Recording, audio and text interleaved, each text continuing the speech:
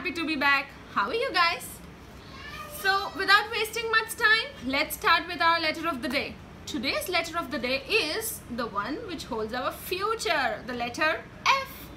With the letter F, I'll show you which F's are, I wouldn't say not good, but maybe you can change it a little bit so that it could be much better. Yeah, that's right.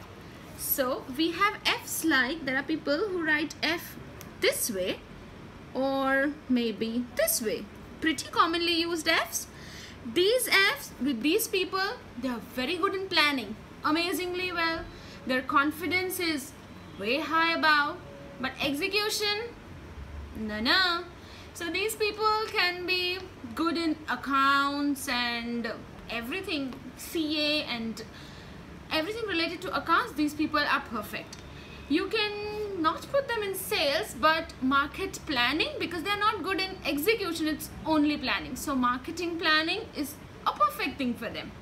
Next you have F's which are, that's this, and I will say this is the perfect F.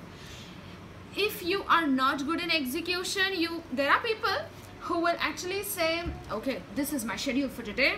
I'm going to do this, and when in the end of the day you check, nothing done, hardly anything done.